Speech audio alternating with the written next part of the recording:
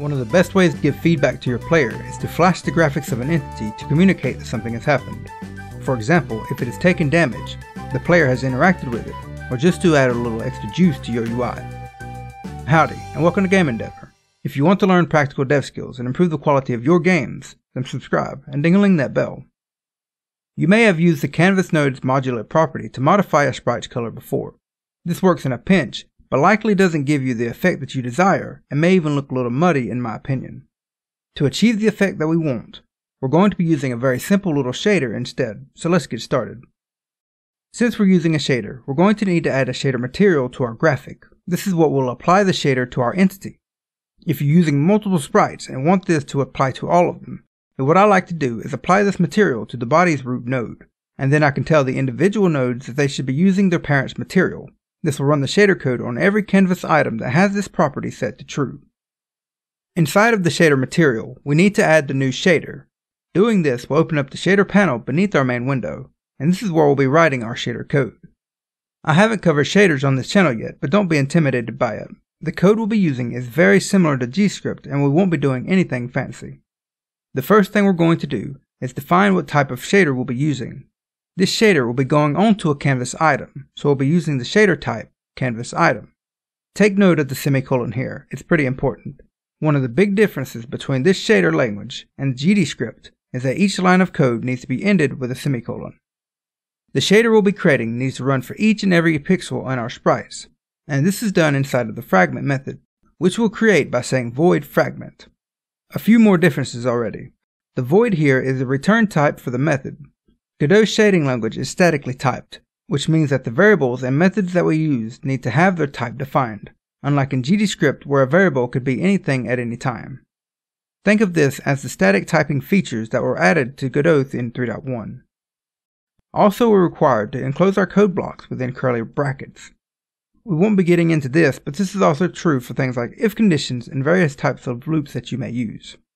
The goal of this shader is to take the sprite's color, a value between 0 and 1, and use these to blend our natural color with the flash color. To do this, we first need the color for this particular pixel. We can get this color by saying vector4 color equals texture, UV. That vec4 here is like a vector2, but 4, so don't get too excited. And the texture constant is something that Godot provides us with so that we can access the graphic of our sprite. And the UV just tells Godot where to find the pixel in the texture that we want to use. To set this as our color, we simply say color equals color. Well, of course nothing has changed, we just said color equals color. If I pointed to Paul Bear over there and said cartoon bear, I sure hope I wouldn't be blowing your mind either. If you must test that the shader is actually doing something though, then we can play around with this color property. For example, we could remove the blue from the pixel by saying color.b equals 0.0, and you'll notice that the sprite's color changes. Also notice the 0.0 here. Color is a vector4, and the vector4's value are strictly floats. Recall the whole statically typed bit. We are required to use float values here, which we do by making it a decimal value. Also notice the b here. This is what defines the blue value of this color. We can also use R for red, G for green, and A for alpha. When you're satisfied, remove that line of code and we'll move on. Now we need to modify our color so that it flashes. For this shader, we're going to allow the possibility of defining a color externally, in case you ever want to have a different colored flash. We'll do this by creating a uniform variable outside of our method. Specifically, we're going to say uniform vec4 flash color hint color vec4 1.0.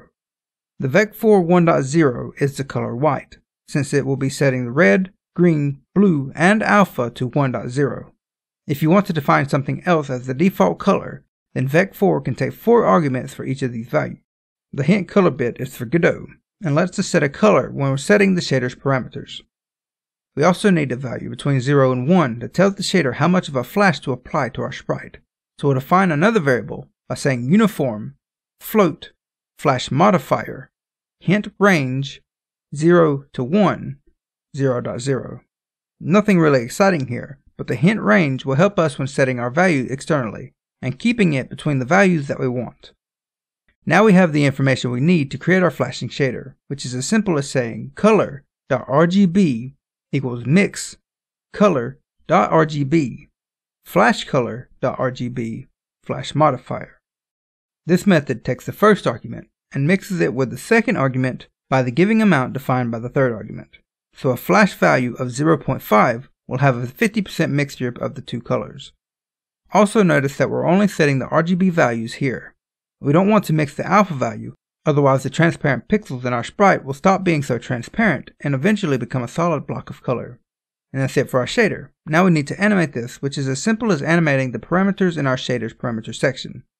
You can do this with whatever animation method you prefer, and Animation Player works great here. Now one of the things that you're going to notice is that the shader is going to apply to everything in your game. And while it would be OP to damage everything in the game with one hit, we only want to apply this effect to each individual entity. The reason this happens is because the shader's material is a reference, which means that it is not unique to our character by default. Instead, it's shared amongst everything that uses this material. We can fix this easily enough by enabling the local to scene property in our material. This will make the shader material unique to each scene instance and not affected by the other materials. If you want to put this shader to practical use by applying it when an entity takes damage, then watch this video on how to handle health and hazards. And if you're new, then join the sub club to get notified for future videos.